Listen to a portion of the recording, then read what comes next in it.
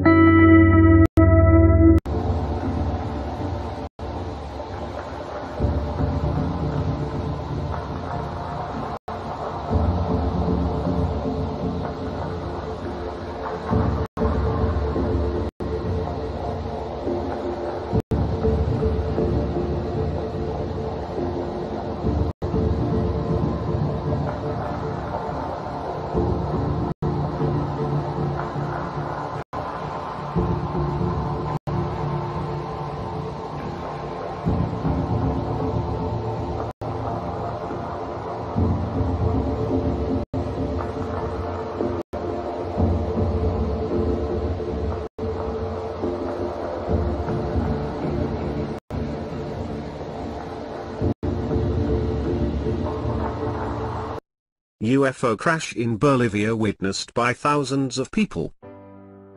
On May 6, 1978, at about 4:15 p.m., something crashed into a mountain near El Ter on the Buncho River, the border between the Bolivian province of Tarija and Argentina.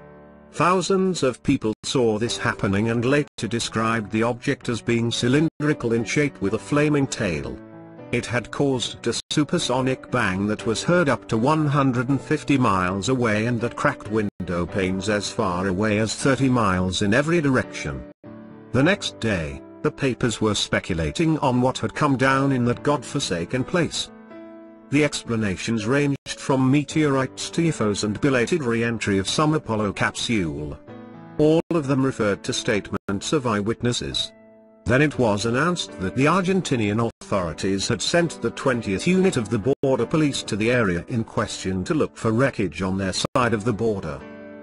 The search in that mountainous country could last for weeks, so swarms of reporters went to the nearest big town, Aguas Blancas, to take up quarters there and await further developments, as well as to interview eyewitnesses in the town. And in fact, there were a number of witnesses who claimed to have seen the object. Most of them described it as oval or cylindrical and metallic. The army, too, seemed to be convinced that it was a UFO. Corporal Natalio Farfalruz, the commandant of a small border police unit at the little village of La Marmara, 800 inhabitants, confirmed the crash to Argentinian reporters, saying, "It was about 4:30 p.m. when a cylindrical object made the earth tremble.